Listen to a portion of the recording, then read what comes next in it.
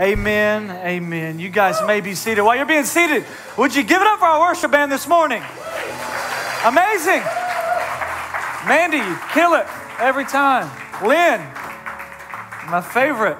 Man, if you don't know Lynn, you need to get to know him. He's great. Man, I'm so pumped to be here at Overflow Church. Happy New Year, everybody. I couldn't think of a better way to start out the new year. I love New Year's. As much as I love Christmas and Easter, I love New Year's because at New Year's, we all share things in common. We're all broke, first of all, because Christmas just happened. Everybody in here, well, maybe about half of us at least, are sore because this is our first week in the gym for like an entire year. Half the congregation right now isn't eating any carbs because we're on the keto diet, right? I know who you are. And lastly, we're all reading Genesis and Matthew because we started our Bible plans, the ones that we quit last year in February. We've restarted them, and we're all back in Matthew and Genesis, and we're all reading the same stuff. So I love the New Year's. Before we get into the service today, I would like to introduce, of course, Josh already said it, but my dad and my brother and my wife, Sam, they've been here before, but I want to introduce, I've got my entire family. Now, it's a long story, and it's an amazing story, but like literally my whole family's here this morning. So right here in the second row, I find my mom, Tina, my sister Audrey, my brother Avery, Audrey's boyfriend Blake, and in the row sitting behind them, we find my stepmom Michelle, my little sister Selah, my brother Ethan, my sister Anna Claire, and my dad Tommy. So would you guys, just because I'm the one speaking, would you guys give it up for them real quick? Thank you. I love them. Wouldn't be here without them, and it's their first time, actually. For a lot of them, it's their first experience here at Overflow, and if it's your first experience today, you wouldn't know this, but for those of us who it's not your first experience, you know that we have been in the middle of a series called Unconventional Christmas. Now, conventionally, any other church in the entire world, in America, ends their Christmas series on Christmas. But I figured in the name of Unconventional Christmas that you guys would be okay if we extended our series 2 weeks longer than any church in the entire country. So if you didn't know, this today is actually our last sermon within the series of Unconventional Christmas, but I love it. I love that we're extending our Christmas series longer than anybody else because as Southerners, I sometimes feel like we have a reputation for extending the Christmas season longer than most. I don't know if you guys, now, my knowledge, and I've been wondering what the difference is right now. I don't have my glasses on. I can't see anybody. I'm like, what's happening? My knowledge of country music is limited, but of the country songs that I do know, and I don't know what this says about me, but I've heard, and I know the song Redneck Woman by Gretchen Wilson. Raise your hand if you've ever heard the song Redneck Woman. Yeah, everybody. We're from McKenzie, right? And we all know that song. We live that song. We are that song. In that song, she makes the reference of in saying that she is so Southern and so country that she leaves her Christmas lights on her front porch all year long. And we all know and can relate to that. We're like, yes, that is something that I see every time. You can drive down any road, whether you're from Gleason, McKenzie, Dresden, South Fulton, wherever you're at, drive down any road, I guarantee you will see Christmas trees in houses still through their front windows. You'll see wreaths on the door. You'll see inflatables in the yard. You will see lights up on the houses. In fact, last year, Sam and I, my wife, we were culprits of this.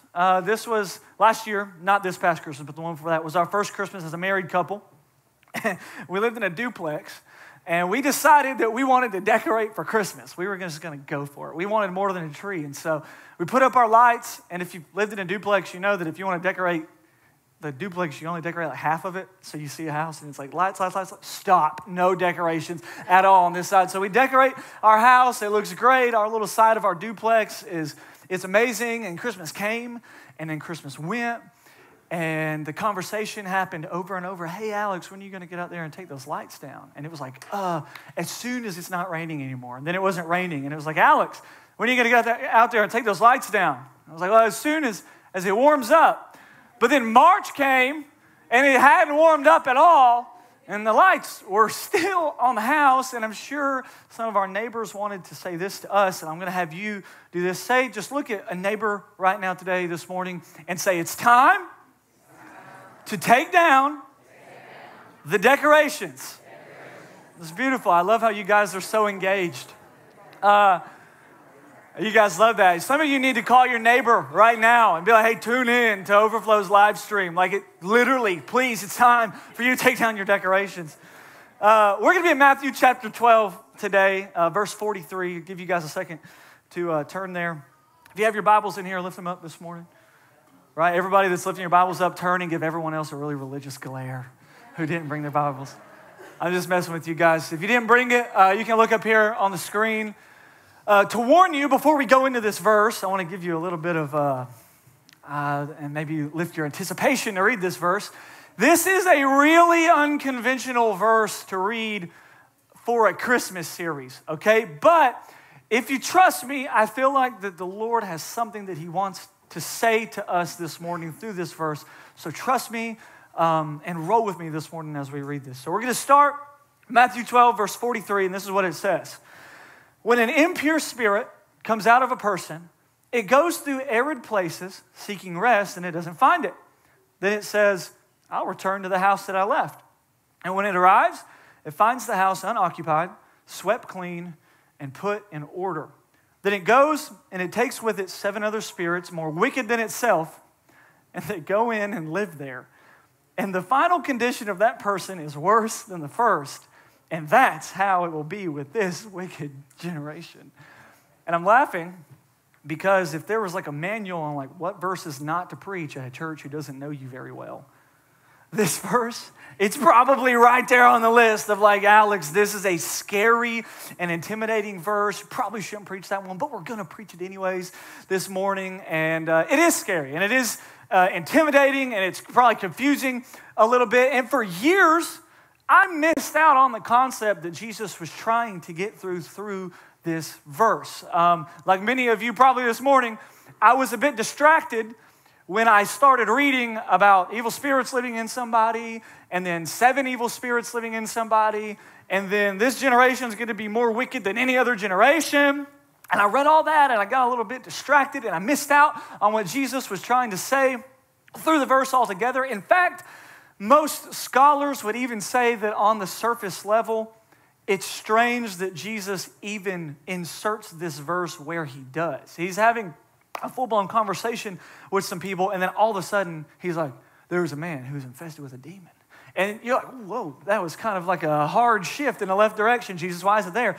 But on the surface level, it is hard to understand why he says that, but when we dig a little bit deeper, it's easier to understand. And I want to be very clear. I, in no way this morning, am attempting to discredit the reality of evil spirits or their existence. Because as much as we believe in God and Jesus and the Holy Spirit and angels, if we believe in that, we have to believe in the other side. But the problem for us is that talking about and preaching about that is more uncommon for us than it was for them. The day and age that they lived in, that was something that they saw all the time. It was something that they communicated about all the time. It was something that they had daily interaction with us. And while we don't have daily interaction with that kind of stuff, if we are all willing to be honest. Now, I know that none of you are like me, having grown up in church, and sometimes have an issue being honest of some of the stuff that we're going through because we like looking good for everybody. I know that that's probably only something that I deal with. But if we are willing to be honest with ourselves, I would bet that everybody sitting in this room has our fair share of personal demons that we struggle with. Now, whether those demons are literally evil spirits or not, I'm not to say, but for many of us, those demons may resemble something closer to depression, stress, anxiety, addiction, pornography, poor financial decision-making, temper, who knows? But we're reading a story right now about a man who is struggling with some personal demons that he can't seem to shake. And instead of seeking help, instead of dealing with his issues, with these demons surrounding his personal life, instead of dealing with his dysfunction, we find him decorating his dysfunction. Now, if you would, let me explain what I mean. In verse 44, it says concerning this guy's life, not just the demon's home, not just the evil spirit's home, but this guy's life, that it was empty. Some versions say unoccupied, but it says it was empty, it was swept clean, and it was put in order. I want to focus on that word, put in order. Just say it when you say put in order. Now, that word, put in order, it's maybe not the best translation of the word. If you go back to the original Greek meaning, the best translation of this word isn't actually put in order. It's the word decorated. So we could just as well read this verse concerning this guy's life and say that, in the middle of these demons that he's dealing with, his life is empty, it's swept clean, and it's decorated. It's decorated. So in response to all of this stuff, instead of attempting to grow, instead of attempting to walk in the life that God has for him, instead of attempting to deal with some of the stuff that's going on that he knows probably shouldn't be there, we find this guy putting up decorations and calling it good enough. Now, last time I was here, if you weren't here, I told a story about my family's traditions when it came time for Christmas. How many of you lived in a family where you decorated when it came time for Christmas? Like your house, hey, we have way more in this crowd who decorated for Christmas. So I did as well, but we didn't just decorate. It wasn't like we put a wreath on the door and called it done. My family went all out. We had the lights, we had the inflatables, we had the manger scene, we had fake snow on the ground, we had the village on the inside of our house. You know the little villages that light up and you set them on your dressers or something? We had the villages, not even like it wasn't just the outside of our house, even our coffee cups changed when it came time for Christmas. Like we had normal coffee cups, then we had like the Santa coffee cups. They were full of like red and green M&Ms the entire year. Of course, we went all out. We did it big. And it wasn't just because we liked doing it big. It was because in my town, the huge town of South Fulton, Tennessee, we had a competition where they would send someone from the newspaper, and I don't know whose job that is, but I would love to be the person who gets to do this. And this person would drive around, and they would look at all the houses that were decorated, and they would judge all the houses. And whoever won got $100, which is a scam because it costs more than $100 to even run your electricity bill during that time if you have up that many lights. But the real prize here, because we're from South Fulton, the real prize was that you got your picture on the front page of the newspaper. You know what I'm saying? It's like that's what we all aspired to do.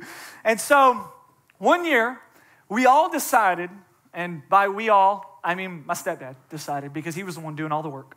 We all decided that we were going to go all out. We were done getting second and third place, that we were going to crush the competition, and we were going to have the greatest decorated house in the entire town. And so, like usual, we put up all of our stuff, we went all out, we did everything even better than we had ever done before, but to top it all off, we did something different.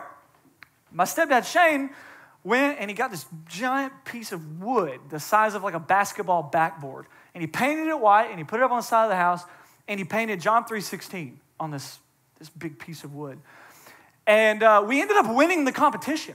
And people, and this funny note, we won the competition, and when they came to take our picture for the front page of the paper, Mom was like not in makeup, and she was still babysitting my little sister, and they're like, hey, we want you to come take this picture. And so we have this old picture, I wish I had it today, of her in the front yard. She's so sad that she's having to take this picture. But we ended up winning, and we won, and most people believe we won because of the sign. Like, it became a thing in our town. Like, have you seen the John 3:16 house, right? To my dismay, my house became the John 3:16 house in our town. And I say, we lived on a busy road. Like, for some of you live out in the country. If you put that on your house, no one would even see it. I lived on the same road as the police station. People took my road to get to school, so everyone saw it. And I say to my dismay, because when it came time to take down the decorations, not only did they take the lights down, but that sign got left up there for 2 years. The sign never got taken down. And at the time when I was in high school, I wasn't really concerned about God. So having a John 3:16 sign on the side of my house was pretty uncool, to be honest with you. That's really what I was concerned with at that point in my life. And I know some of you are like, what? That's so nice. Like your family, they have a sign on the outside of your house, a hand-painted John 3:16 sign. That's so wonderful. And I'm like, yeah, it is nice. Until you're a 16-year-old trying to get like a goodnight kiss, and the girl says no because John 3:16 is looking her in the face. And you're like, oh, gosh, take the sign down. And then, it's really nice until the senior football player who you're trying to become friends with drops you off at your house. And when he pulls into your yard, he goes, oh, you live in the John 3:16 house. And he starts apologizing for the music that he's playing. You're like, Dad, please take down the sign. And it was nice. And it must have portrayed a beautiful picture of who our family was. You don't drive by a house. Like some houses, you've seen them. They have like the little yard signs where you stick in your yard and it says like ADT, no, this house is protected by the Holy Spirit. Like, they have signs like that and you're like, oh, okay, well, if I'm going to steal a house, if I'm going to rob a house, I know which one I'm going to, the one without security. You see signs and you think, man, these people must really love God. And I'm assuming that people would drive by our house and think, dude, this family has it all together. Like they're doing it right. They are willing to put up a John 3:16 sign on the outside of their house. And while you would think it portrayed a beautiful picture of what was going on behind the scenes, if you were to take a closer look at the family that was living in that house, my stepdad, who now, man, he is on fire for God. He planted a church in Martin. It's the church I'm still youth pastor in right now. He's doing amazing things. But at the time, he was running from the call of God on his life, running from ministry. He was even mad at God because of some miscarriages that my mom had gone through earlier that year. My mom, who had gone through the multiple miscarriages, was dealing with a depression that she had never experienced before.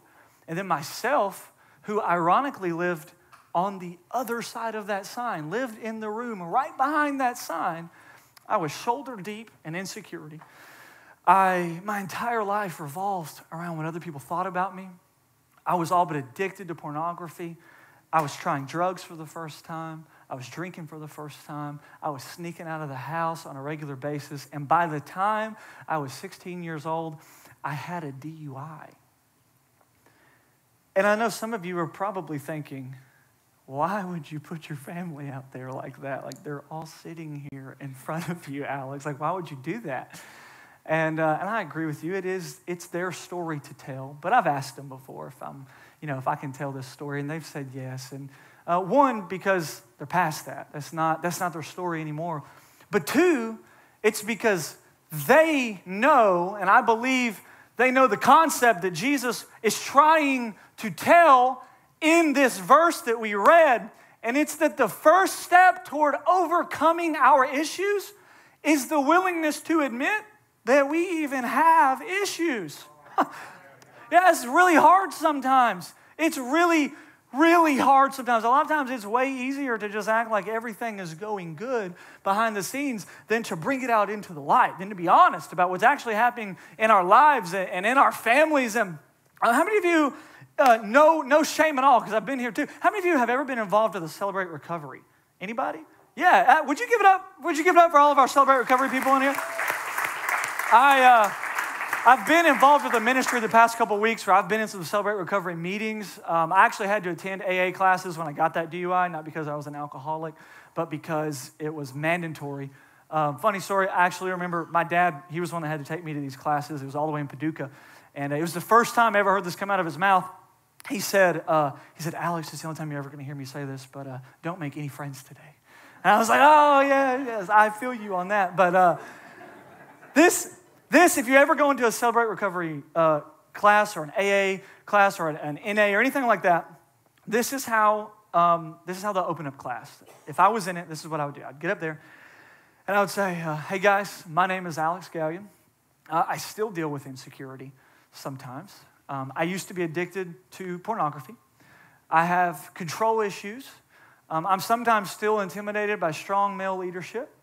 And I deal with a good bit of church hurt from some experiences in my past. And right now, someone's like leaning over to their wife. They're like, hey, just go ahead and get your purse. We're gonna head out now because I don't know who it is up there speaking, but I'm not sure if I feel comfortable with our kids being in this room. And while I understand, can we just decide today that we're going to be a church that embraces the struggle, that embraces people who don't have it all together, that embraces the fact that everybody in this room in some way is broken and is going to make mistakes? Are we going to be that church? You know what I'm saying? Like, let's decide this year that is who Overflow Church. It's going to be a church where broken people can come and feel like they are accepted. And I love Celebrate Recovery because they understand that concept and they preach this. They preach that if we want victory over our shortcomings, our first step is the willingness to admit that we even have shortcomings. But we're reading this story about this guy, and this dude is completely unwilling to admit that he even has shortcomings. He is unwilling to address the problems in his life. And this guy didn't want to deal with his problems, so instead of dealing with the issues, instead of trying to grow, he settled for decorating his life in a way where it just looked like he didn't have issues at all. And isn't this a good picture of our lives?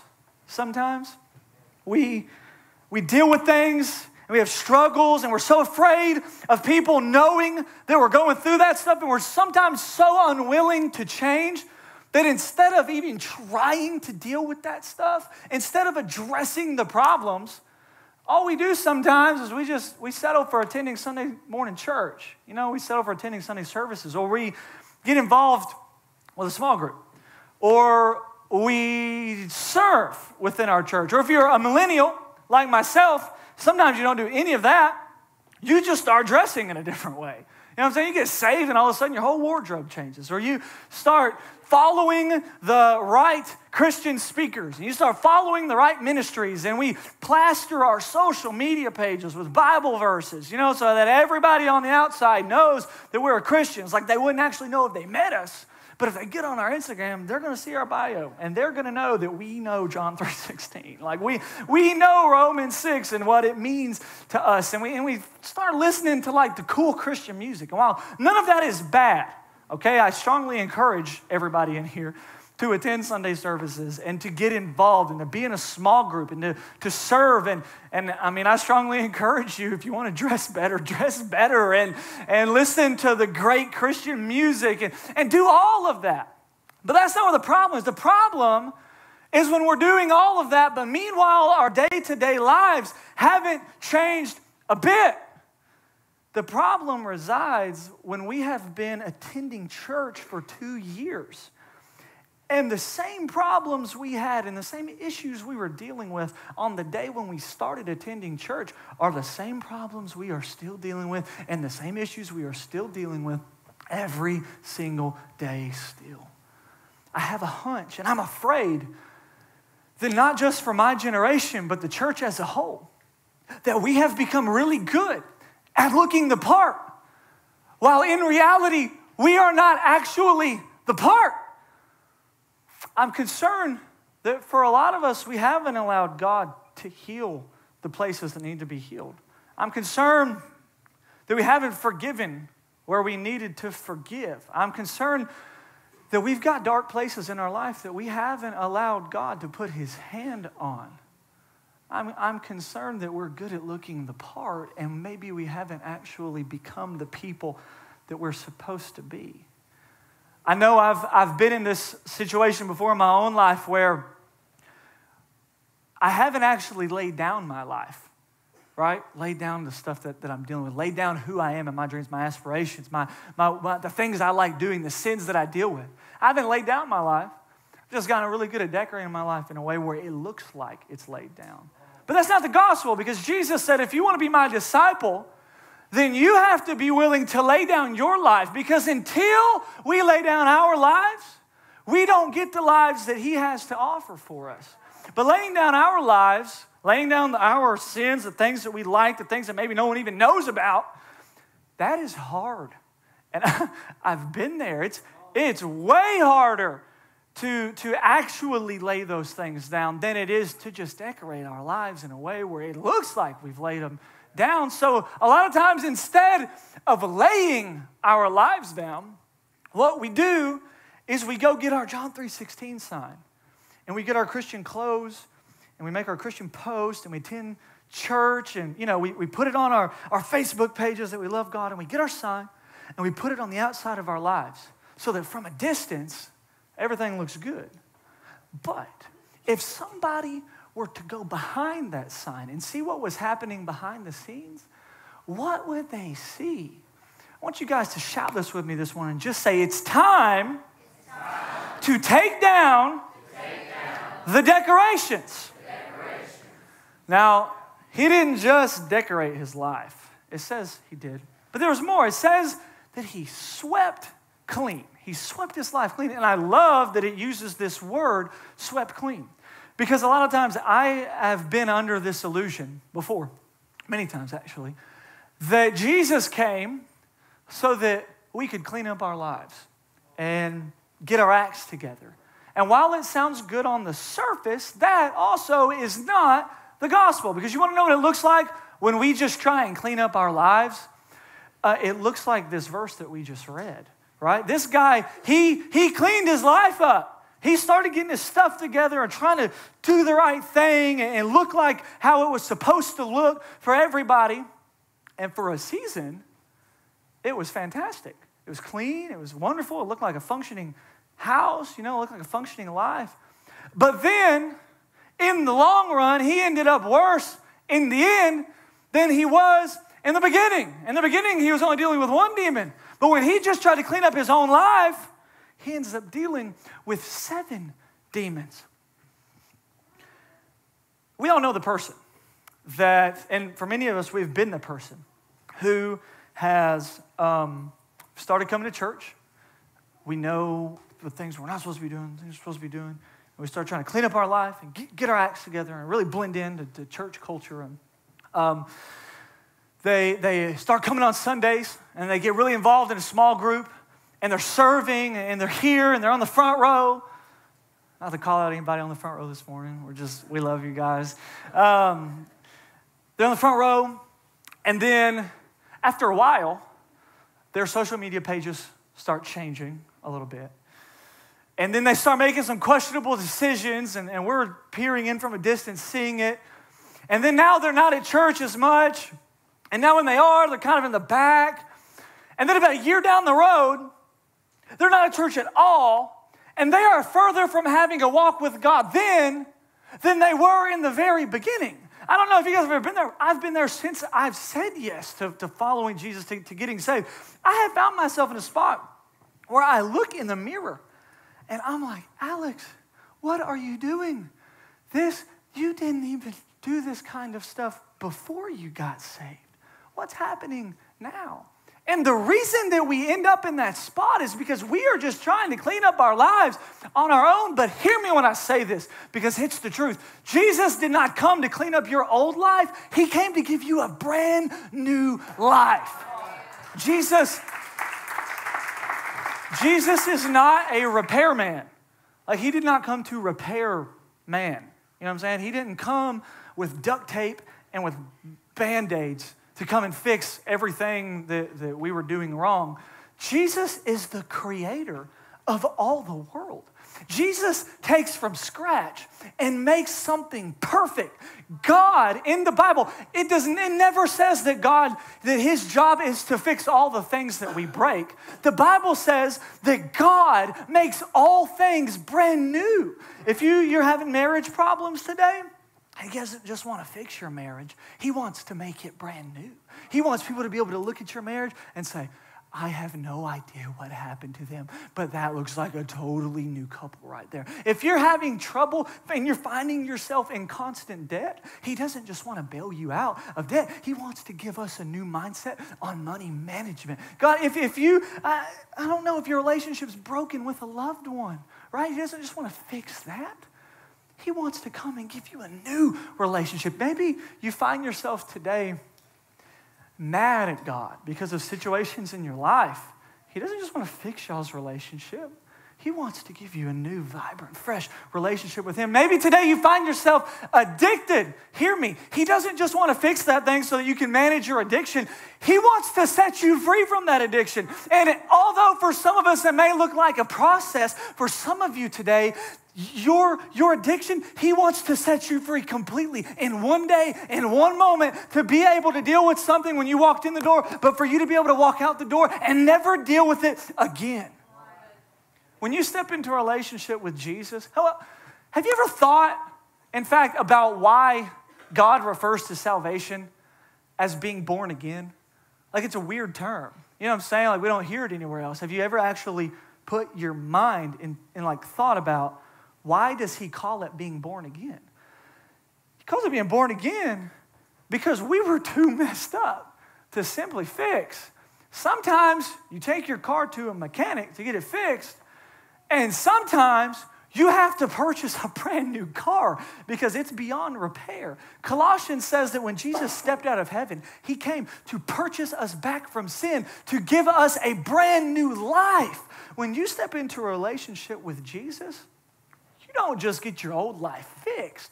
You get to step into a fresh, never before worn, clean, crispy, brand new life. I mentioned a part of my testimony. If the band wants to come up here today, we're about to end this thing. I mentioned a part of my testimony earlier where whenever I was 16, I was dealing with all that stuff. And I ended up getting a DUI by the time I was 16. We'll go to the point where I got the DUI and fast forward about 4 months from there.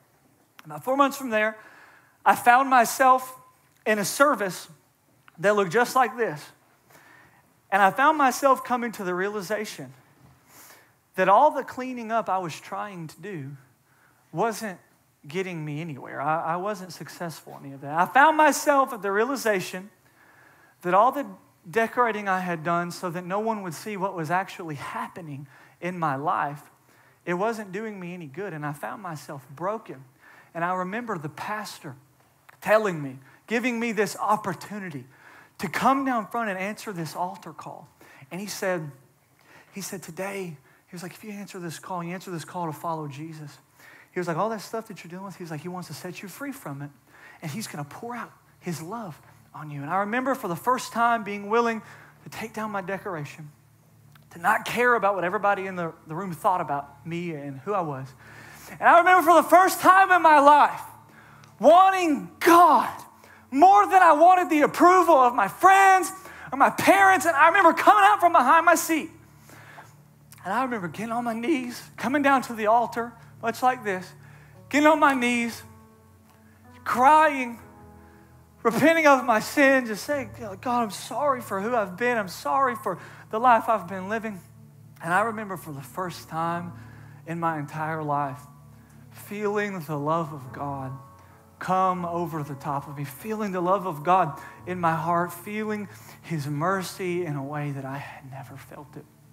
I remember standing up from that altar that day, a brand new boy. And I want to invite you guys to stand up with me today as we're about to go.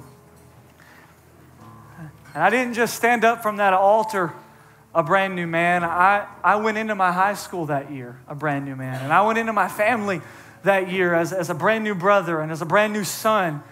And I went into the rest of my life as brand new. And for some of you today, this is your brand new moment. This is your defining moment. You've never said yes to the call of Jesus. You've never officially gotten saved and accepted him as your Savior. And today, I want to offer that to you.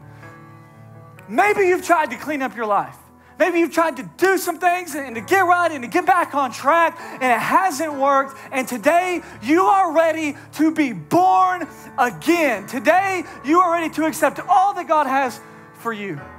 If that's you, I want to remind you that that man's life, it was marked by more than just decoration and by being swept clean. It said that he was empty. And today, if you haven't accepted Jesus, if you haven't said yes to following Jesus, that is exactly where you stand. You stand empty. But when you're born again, when you're truly born again, you're not just a new creation. You get filled with the Holy Spirit. That means you're not alone anymore. And for some of you today, this is going to be the first time that you ever said yes to Jesus. And you're going to get born again. He's going to set you free from some stuff. And he's going to fill you with his Spirit.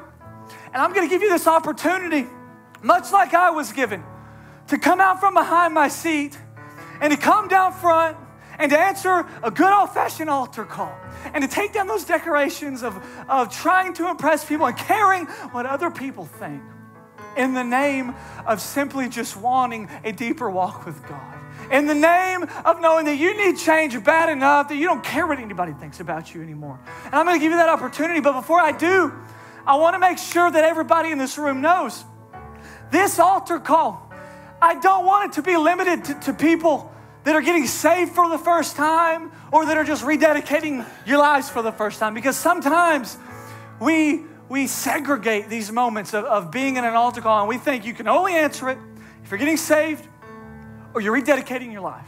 But that is not the only invitation today. For some of you, this is simply an invitation to just come down front and ask God to, of course, forgive you for where you've been, but it's an opportunity to say yes to letting him in to all aspects of your life. It is an opportunity for you to take down your decorations. It is an opportunity for you to just progress in your walk with God and maybe go to a deeper level than you've ever been at before. Hear me today, if this is you, I don't want you to be afraid of what anybody thinks about you. We are all in support of you. In fact, if I could take every chair out of this room and give an opportunity for the whole room to just get on our knees, I would do it. But we can't because I don't want everyone to have to sit on the floor. I don't want that for you. So today, on the count of 3, if that's you, maybe it's for the first time, and maybe you're just saying, oh, I'm ready for more, and I need more of God. And you want to come down here, I believe that when you come down here and you get out from behind those chairs, you're going to come down here and you're going to have the same experience I had. You're going to find yourself set free from things that you've been dealing with. You're going to find yourself experiencing the love of God like you have never experienced before. So on the count of 3 as the band plays, if that's you, we want to invite you down. We're going to have a prayer team that prays with you. But I want you to have a moment with God where you seek God and you feel his presence on your life. 1, 2, 3. If that's you, the altar.